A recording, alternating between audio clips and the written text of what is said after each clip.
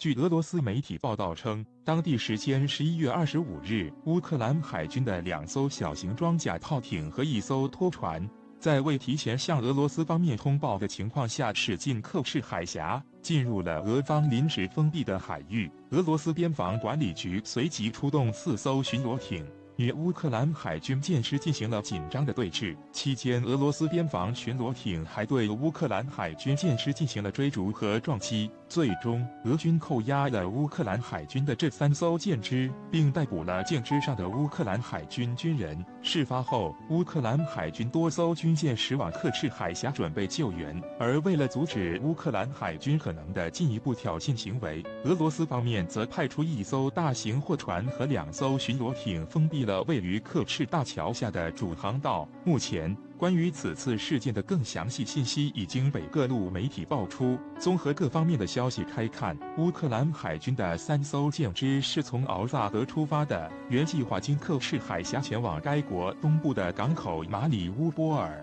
在穿越刻赤海峡进入亚速海后发生了上述的事件。据悉，在对峙发生期间，除了已经穿越刻赤大桥下的主航道进入亚速海的3艘乌克兰海军舰之外，又有2艘乌克兰海军舰只紧急前往刻赤海峡水域。但由于俄罗斯方面已经封闭了刻赤大桥下的主航道，这2艘军舰似乎最终未能进入事发海域。而在俄罗斯边防管理局的巡逻艇对最初驶进刻赤海峡的乌克兰海军舰只进行拦截期间，1艘巡逻艇对乌克兰海军的拖船进行了撞击。此外，俄罗斯巡逻艇还向3艘乌克兰海军舰只开火射击，导致3艘舰只全部受损失控。俄方随后派出特种部队登上乌克兰海军舰只，对舰上人员实施了抓捕，最终扣押了3艘乌克兰舰只。而俄方巡逻艇开火的消息也得到了俄罗斯联邦安全局的证实。据悉，共有6名乌克兰海军士兵在俄军向其舰只开火期间受伤，其中3人随后被紧急送往医院接受了治疗，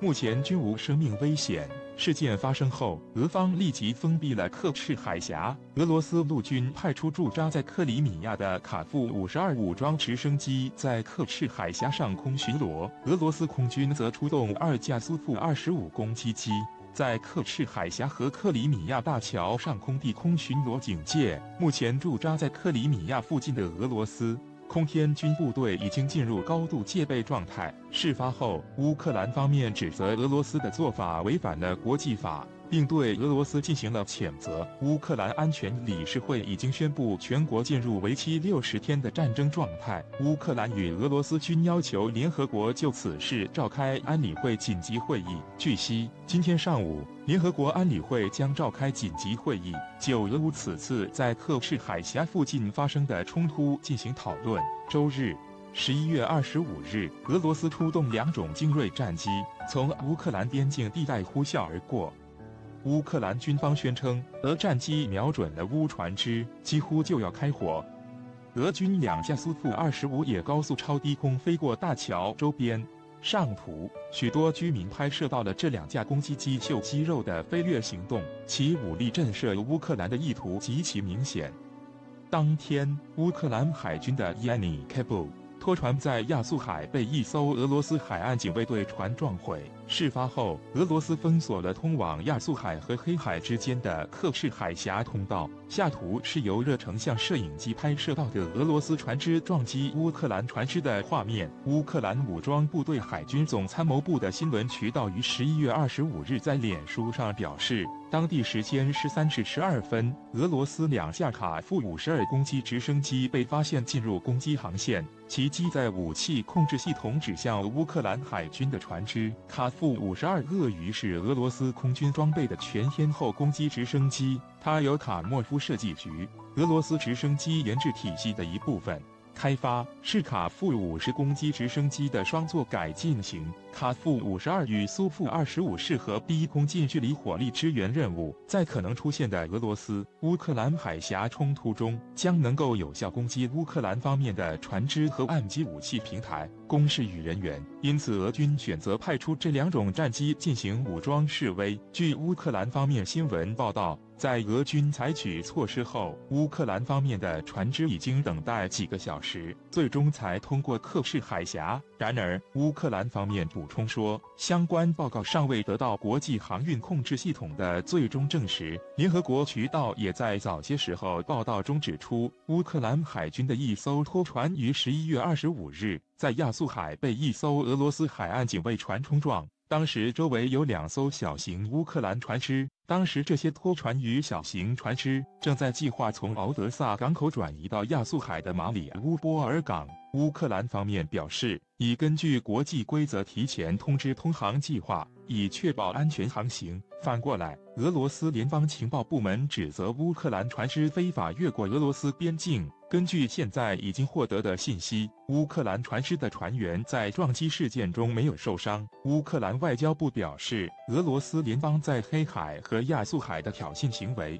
违反了联合国宪章和联合国海洋法公约的规范。俄联邦安全局边防局和黑海舰队半航舰艇则宣称，当时向乌克兰侵入的船只发出立即停船的合法要求，对方未予反应。为此，俄罗斯舰艇实施了危险处理的既定冲撞机动，并已扣留对方船只。俄方称已经对侵犯俄国界的案件进行刑事立案。与乌克兰方面的消息不同的是，俄联邦安全局克里米亚边防分局公布的信息称，3名乌克兰人在冲撞中受到轻伤，俄方已经提供医疗服务。俄罗斯外交部消息表示，乌克兰官方已经要求俄方为受伤军人提供救护，并确保立即将其送回乌克兰，并要求归还被扣押的船只、设备、物资，并赔偿乌方的各种经济损失。乌克兰外交部同时也已经呼吁欧洲盟国、美国等盟友需要运用制裁和增加新的制裁项目等措施，遏制俄罗斯的军事干预。3艘乌克兰军舰无视警告越境，进入位于克里米亚和俄罗斯大陆之间的刻赤海峡。视觉中国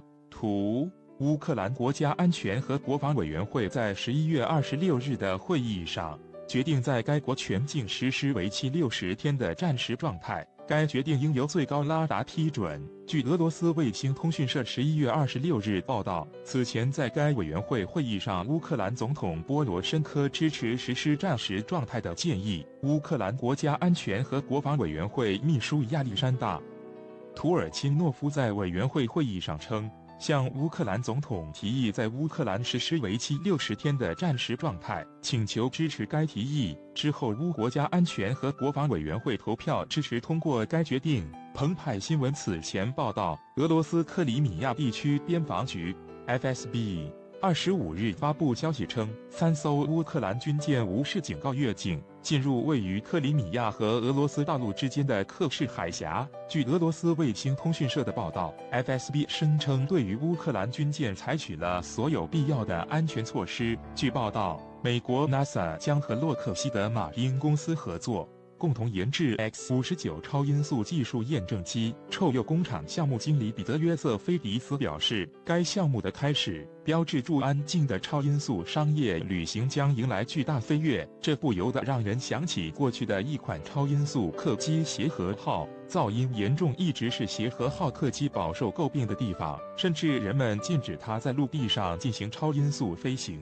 即使现在的航空科技已经很发达，但仍然不能避免飞机超音速时产生的噪音，只能尽量降低。为降低噪音， X-59验证机将采用长而细的机身，这样可以使飞机各部位的冲击波能量更低，分布更平均，不至于形成贯穿头尾的强大冲击波，产生强大的噪音，并且通过气动外形设计，尽量不将机身不同部位超音速产生的冲击波叠加到一起，防止出现强大的冲击波。音爆的出现是一种自然现象。当飞机以超音速飞行时，在飞机前方的空气受到压缩，无法迅速传播，逐渐在机头位置形成一个激波面，激波面上的能量高度集中，该能量传播到人耳中，就产生了音爆。当飞机以俯冲的姿态进行超音速飞行时，对地面的危害是极其巨大的。这种声响犹如地震或重磅炸弹爆炸在耳边，使墙壁开裂，窗户破碎，不仅听者耳朵受不了，严重者甚至眼睛会流血。音爆杀伤力如此巨大，自然有人在战争中使用过这个特殊的武器，即音爆弹。2005年底，在以色列军方将加沙地区的犹太人转移走后，对该地区剩余的巴勒斯坦居民实施了音爆弹袭击，次数高达28次。有一个晚上，甚至不到1个小时，以空军就会驾驶 F-16制造一次音爆。但是，以军官坚持声称，音爆不会对人造成伤害，只是会起到心理威慑的作用。但是，据加沙医院的医生反映，已有大量的巴勒斯坦妇女因此流产，比率比以往增加了40%。此外，连续多夜的音爆袭击导致民众心力衰竭，出现高血压等心理问题，成人况且受不了。对于当地的小孩来说，更是一种噩梦。以色列因此受到国际上的广泛谴责。美国 NASA 为了降低超音速噪音，实现安静超音速飞行，在加尔维斯顿上空利用 F-18进行了一系列的超音速飞行，采集数据，以找到降低超音速噪音的方法，并准备将其利用到 X-59技术验证机制。